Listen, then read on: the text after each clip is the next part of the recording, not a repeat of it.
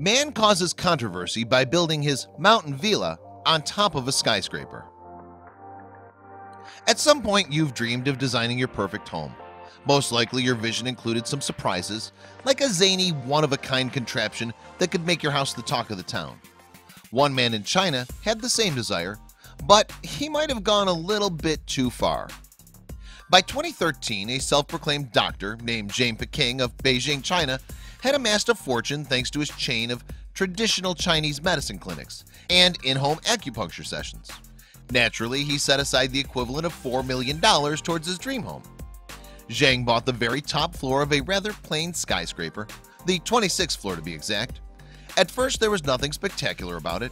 It was just a small attic when he bought it, one resident said. But Zhang had big plans for the space.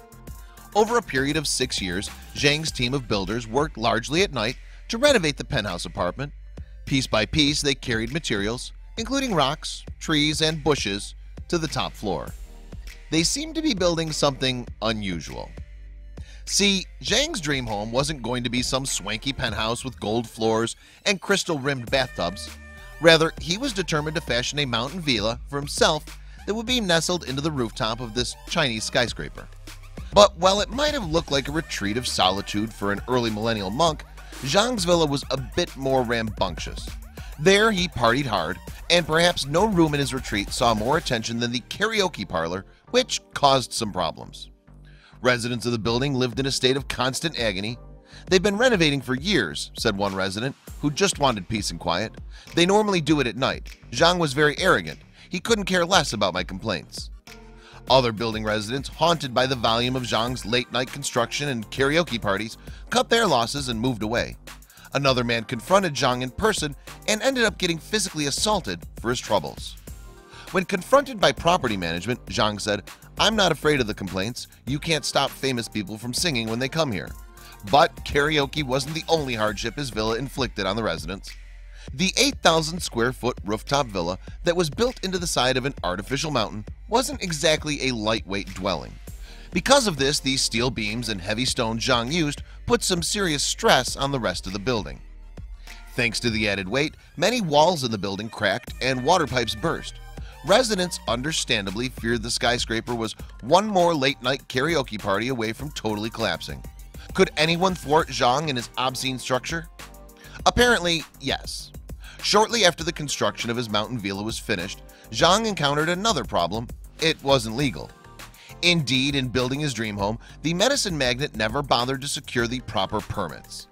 Soon enough, building code enforcement officials paid a visit to Zhang, but he didn't answer the door for them.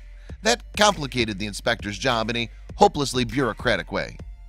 "If we can't calculate the scope of this illegal construction," the deputy head of the Purple Bamboo Park Urban Management District said, "we can't issue a notice requiring him to dismantle it." Had Zhang managed to squeeze his way out of his troublesome situation? Sick of Zhang constantly ducking and avoiding them, the building code enforcers slapped a notice on his door. It explained to the doctor that he had 15 days to prove his structure was safe, or else he'd be forced to tear it down. Meanwhile, the media and local residents applied pressure to convince Zhang to tear it down. Locals hung a red banner outside the building that roughly read, "We resolutely support the large media outlets in revealing this residential compound's illegal structures." Amazingly, Zhang defended his villa, which he refused to call his home. Rather, he referred to it as an ornamental garden, likely to net more lax legal constraints. The structure, he argued, had no permanent concrete attachments and therefore was safe.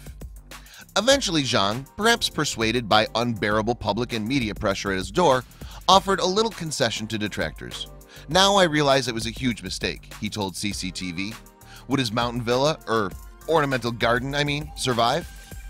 In the end, authorities demanded that Zhang move his villa from the top of the Beijing skyscraper. He was given just 25 days to begin tearing down his rooftop home, and mercifully, he complied. Still, for as much trouble as his home caused, some residents of the community were sorry to see it go. As one supporter put it, "It really is a marvelous villa, atmospheric and luxurious." It was a shame that Zhang's dream home caused such a stir. His mountain villa truly was a work of art in an otherwise concrete jungle.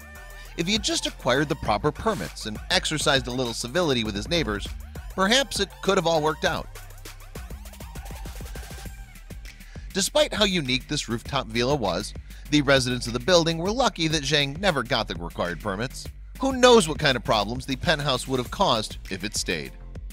Share this unique mountain villa with your friends.